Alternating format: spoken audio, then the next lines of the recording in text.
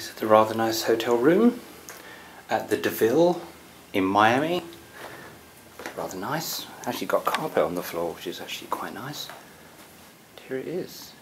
And we're going to the Everglades tomorrow.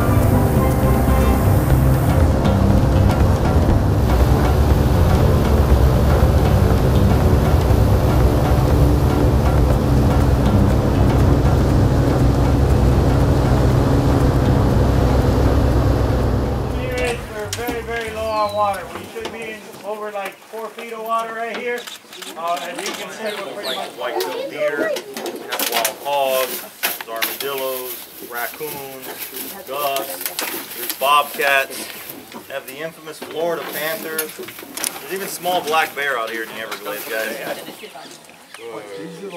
Are you sure that guy told us to go all the way to the end? Tell me like you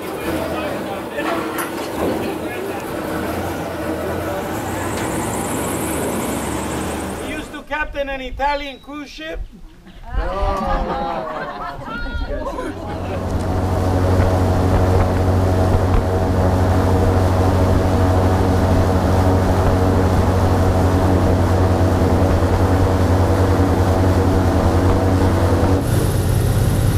White or a yellow should really be like a brown or a gray or a tan or something of that nature. However, this is the exact same snake.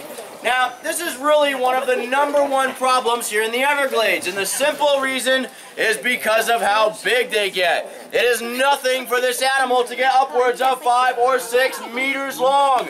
That is close to 18 feet long, folks. A snake that size is eating things like deer, dogs, kids, and people generally don't want to deal with that, so they release them.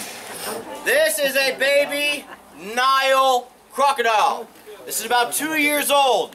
This is considered to be the 2nd largest species on the planet. Some argue the girthiest. In other words, some argue it may not be the longest, but certainly the heaviest.